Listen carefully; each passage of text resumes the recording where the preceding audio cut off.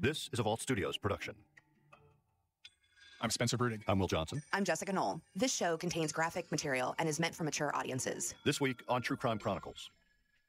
People lined up all the way to about a block away, coming in one by one, telling me they were sorry. The people said they were going to find out who did that, and they were going to get even for me. This story begins in 2006 on the Lower Brule Lakota Indian Reservation. With a small population of around 1,300, it's a small reservation of Lower Brule Sioux, one of the bands of the greater Lakota tribe. Although relatively close to the state capital of Pierre, it's considered pretty rural and tight-knit, a place where everyone knows each other. Vicki Eagleman is 33 years old and lives on the reservation. She's recently divorced and has 5 kids. Vicki is in between jobs and decides to move her young family back in with her mother and stepfather. That's just until she can get on her feet again. Vicki has a lot of friends and is well-liked. She was real quiet. She was a really kind person. That's June Lefthand, Vicki's mother. She's called in from South Dakota, and her connection is a little spotty. I remember breakfast, she would be in the kitchen with her children, and they would be all standing on chairs, or the younger one would be sitting on a counter, and she would be talking to them while she cooked. She couldn't stand clutter or a mess, and she tended to her children and her nieces and nephews, because with natives we're taught that you are also the mother of your brother or sister's children. So she treated her nieces and nephews like they were her own, and she and her sisters had a closeness, and regardless of anything that happened, they were always there for each other. She, unfortunately, was the victim of domestic abuse throughout her adult life. Lou Ragoose is a reporter for KARE 11 in Minneapolis. He extensively covered this case when he was based in South Dakota at the time. Vicki started dating a man whose name is Bernard LaRoche. He was known as Sonny. One day in late July, Vicki, Sonny, and a group of their friends decide to hang out. So it was July 28th, 2006. Vicki Eagleman told her mother, June Lefthand, that she was going swimming. So she left the house with some friends. And for some odd reason, I just sitting there watching her go to the end of the block, go down around the stop sign, and go down the sidewalk until I couldn't see her anymore. And they've traced her movements pretty well. She went with her boyfriend, Sonny, his sister, and her boyfriend, and Vicki's own sister. And they went swimming, and they ended up going to a spot that's known as, they call it a drinking spot, but it's basically a party area along the Missouri River. And there were several eyewitnesses who saw her there, and that's the last place that anybody saw her alive. June's husband, a tribal police sergeant, works late, gets home, and goes to bed immediately. He wakes up early and notices that Vicki didn't come home. And next morning he had his uniform on and getting ready for work, and he said, Vicki didn't come back. He said, Sonny made it back though. He's sleeping down. Oh, did you go check? And he said, yeah. So I waited all day, no calls. And even though she was an adult living with us, if she was going to not come home, she'll say, is the number on the caller ID? I said, yes, I know where you're at. She said, okay, that's where I'm going to be at, and I'll either be back late tonight or I'll be back in the morning. After waiting several hours, June starts calling everyone that she knows. No one has seen her daughter. She tells her husband to alert his fellow officers. Vicki is missing. Well, that afternoon, her sister came back. And she said they were with Vicki earlier that day and they had dropped her off. She didn't say where. She said her and Sonny were fighting. And she said, we had Erin with us too. So I said, Erin? That's Sonny's sister. And Erin, besides her brother, every chance she had, she would always physically beat on Vicki. So it had me worried there for a few minutes, but she said, no, this time she said Erin was actually on Vicki's side because she seen it for herself that it was her brother that was the aggressor. And we had to drop Sonny off, she said. June says that after waiting for several days, she files a missing persons report and then starts reaching out to hospitals and other local law enforcement agencies. June, kept asking authorities to look into it. The tribal police, which fall under the BIA, were in charge there, and June's husband happened to be an officer with them. So he's, trying to do work on his own, going door to door, asking anybody if they've seen her. I was angry at that point, so I marched into the police department and I demanded from my husband and his secretary that they give me John Long's phone number. He's the boss of all bosses for that area, the western area, I think, or eastern. He said, I know who you are. This is John. I know who you are. I don't appreciate you calling me here. He said, telling me how to do my job. But that's your husband and the local police officer's job is to find your daughter. I started crying. It was the first time that I started to break down a little bit. And I'm not that type to do that. And he noticed, so he stopped and he said, don't worry, he said. I'll find your daughter healthy, safe, and alive. And he hung up. And I went home. I cried a little bit, and then I put that on hold. She had a life, and someone took that away. 31 years hunting for her mom's killer. And it's going to end with me getting the person that killed my mom. Hune Gray is closer than ever. So these are dangerous people. Extremely dangerous people. From the team that brought you Urge to Kill, I'm Ashley Korsland. Are you willing to go to war, so to speak? And this is The Yellow Car. I'm always ready for anything. Subscribe now. But the FBI didn't get involved until almost a full month later. In that time between, Vicki's children, whom June was watching over, found Vicki's glasses about a block away on the road, smashed up as if somebody had driven over them, and a ring. And this was before the FBI even considered it a potential homicide investigation. They weren't looking into it at all. So June turned over those items to authorities, and yet it took all the way until late August before anyone started looking into it officially. As the FBI begins their investigation and local law enforcement continues theirs, June begins receiving these strange calls from community members with their theories about what might have happened to Vicki. They meant well, but I heard one horrible story after another about how so-and-so killed her. And they went into detail and described things. I couldn't even sleep. I couldn't even do nothing. June relays every theory she hears to the criminal investigator in charge, thinking it'll add some sense of urgency to the investigation. But it continues moving slowly. 2 months later, the community takes Vicki's case into their own hands and organizes a search. And actually, it was probably on August 22nd is when I got word that there was going to be a big search. There were horses, searchers on horseback, there were ATVs, there were trucks, there were boats in the Missouri River, and it was a pretty large-scale search for the area. I mean, it was over 100 people, which in a small community like that, it looks like a lot of people out there all at once. And we interviewed June, and it was just an absolutely heartbreaking interview that it basically felt like she hadn't seen her daughter in a month, and she felt like nobody cared. And I really got that impression the first time I talked to her. It's just absolutely heartbreaking. You know, my husband practically gave his whole life to the Bureau.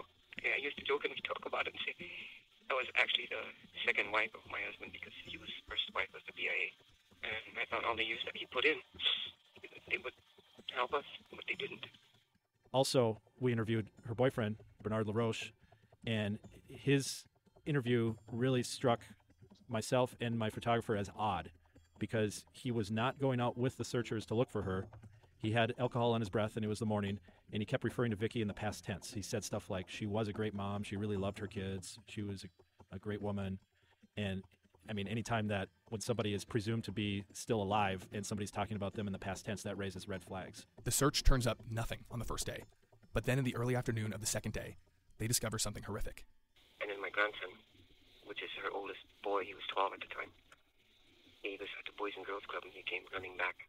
He was all sweaty. He said, Grandma, they found my mom. Is it true? He said, did you get to see her? I knew then that they didn't find her. It's really sad because June's husband, which would be Vicki's stepdad, was actually there when they found her.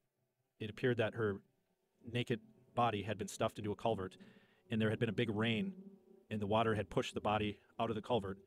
And he said that she was lying there with her arms outstretched like she was on a cross, and her hair flowing behind her head, almost in an angelic pose, and absolutely went into shock and had to be pulled away by the other officers. He didn't want to leave her there, and it was just a very emotional scene.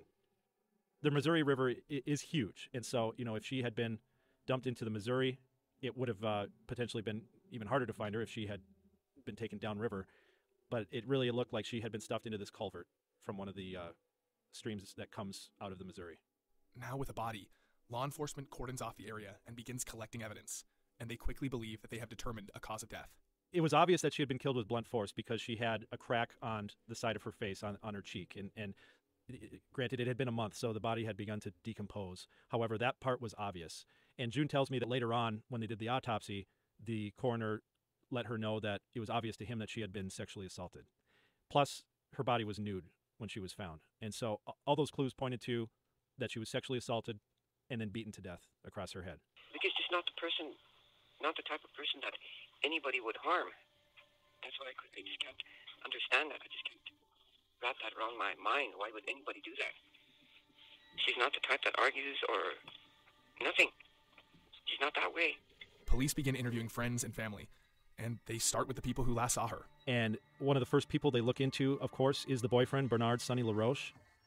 However, believe it or not, he kind of has an alibi, and the alibi is June's husband, Vicki's stepfather, because he has a habit of checking in, when people come home, looking in the door to see if they're sleeping in bed. They're kind of checking on everybody in the family. And he peeked in the door and saw that Bernard was sleeping in the bed there. And while it's possible that there would have been time before going to bed to carry out the crime, they think that that is a decent alibi, enough to definitely have to look into other suspects. Vicki also had an ex-husband who she had recently divorced from, but they clear him pretty quickly. In fact, I told him there was no need to question him because he was in Japan at the time. As weeks turned to months, and with no new leads on the case, June says law enforcement efforts just began tapering off, leaving a lot of unanswered questions, including what's next for Vicki's case. If she was sexually assaulted, you have to wonder, well, why don't they run DNA and find out who the person is that sexually assaulted her? And that's one of the questions that remains unanswered, because we don't know if they were able to, find any DNA evidence, or was her body too decomposed at that point? Did the fact that she was in a culvert, where water was flowing, did that mess with the potential evidence? Those are kind of the questions that we just don't know, and Vicki's family doesn't know either. But then Vicki's case files are found outside of the police station. At some point, case files in crime scene photographs ended up found on a sidewalk in Lower Brule. How they got there, no one really knows, but they apparently were not being cared for enough that they just got tossed out on the street, literally. And they got picked up, collected, and brought back to police. And that was just one detail that makes you wonder, like, what the heck is going on here? Now, more than a decade later, June is still desperate to get her daughter's case solved. She still calls local law enforcement for updates. She recently saw the original investigator in charge of Vicki's case, and she approached him. When I seen him in Pine Ridge here, about a year and a half ago, I said, "Fred, do you remember me?" He looked down at me and he said, "Of course." He said, "I would never forget you." I said, "There's been something I wanted to say to you." I said, "You really botched up my daughter's case." And I said, "I don't like you for that. But I said, I'm still going to be here until I die. Every few years, or every few months, or even every day, I might be calling you for a week. I said, then let it go, then call you." Because they wouldn't investigate, because they told me it was not the child that was missing. He just stood there and stared at me and he said, "I'm really sorry, June." He said, "I understand how you feel." For June, solving this case would provide some personal closure, no matter how small. And for Lou, he too wants to see this case solved. This is definitely one of those cases that I want to see solved someday, because I want to see June Left Hand, Vicki's mother, get that closure. And one of the most painful parts is how she knows there are people out there that know what happened. And they might be people that are friendly to her. They might be people that went to Vicki's funeral. And no woman should have to live with all those question marks. My granddaughter and my oldest grandson, her two older children, they didn't forget her, and they talk about it. They miss her. They want her back. They want things back to the way they were, and it can't be. And it's caused a lot of anger, bad feelings towards each other. Sometimes I can't get along with my granddaughter, and I can't please her mother, no matter how much I try. So, Spencer, anytime we're talking about any kind of group that has some level of secrecy, if you will, I mean, Native American reservations, they have their own system, their own government, their own police force. That creates a situation. It feels like that's at play here, certainly, to some degree. Yeah, well, there's jurisdictional issues, and there's a very real historical distrust from Native American tribes and groups of people against the federal government. I mean, they have been they were decimated, and then they were put on reservations, stripped off of reservations. And so it kind of becomes a negative feedback loop where a crime happens on a reservation. The tribal police they're not equipped, or they're not able to solve it. And then when the FBI comes in to try and bring justice, the people that are within the tribe don't want to invite them in. They don't want to talk with them because of that history there. And then the FBI kind of say, well, we're not getting the information we need to solve this. So there is this legal divide of investigators, and that makes it really difficult covering cold cases. I can tell you that it takes an all-in effort, and if there's a divide, I can see why cases like this go unsolved and there is no resolution. When you also have to mix in the idea that these are rural areas. Oftentimes, the tribal police forces aren't necessarily thoroughly trained. They have completely different laws and regulations than the U.S. government has. And then on top of it, you throw in really intensive weather. In the wintertime, people can disappear, bodies can disappear. Lakes freeze over, ponds freeze over. It's a very intensive area to live. And so for the FBI to come in and have to balance the historical problems between themselves and the tribes, and then on top of it add in difficult weather and difficult geography and rural areas, that's a recipe for a lot of cases not being solved. Does June feel like her daughter's case is ever going to be solved?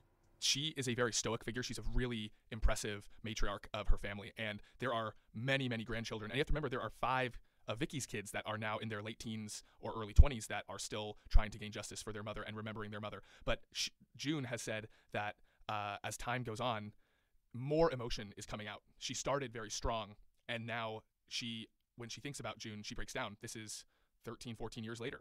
And so I think that the emotion is just as raw, but I think there's a certain level of hopelessness that she is experiencing because no one is taking up this case. There's no resources for cold case investigators. The tribal police don't seem to have any new leads. They can't do anything. And then the FBI don't seem to care in this particular case. I know Lou Raguse at CARE brought this story to us. It's one that he clearly cares about. He's covered it in his past as a reporter. But fantastic reporting from Lou. Oh, absolutely. And he, not only is he just has been involved in this case, but he has a deeply rooted relationship with June Left Hand, and he checks in with her often, and they continue to communicate and talk, and he asks for updates. And he wants this solved before June. He wants June to gain, and Vicki's kids to gain some sort of closure, even minimal.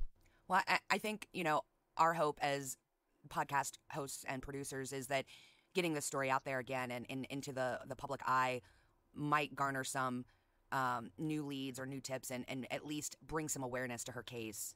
Absolutely.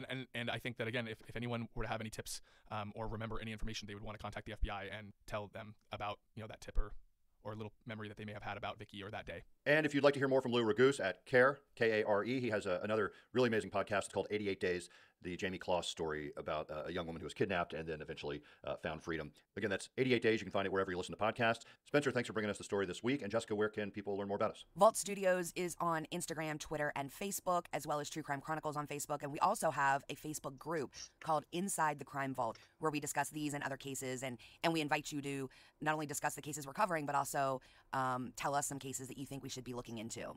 That's Inside the Crime Vault. All right, we'll be back next week with a new case and a new story.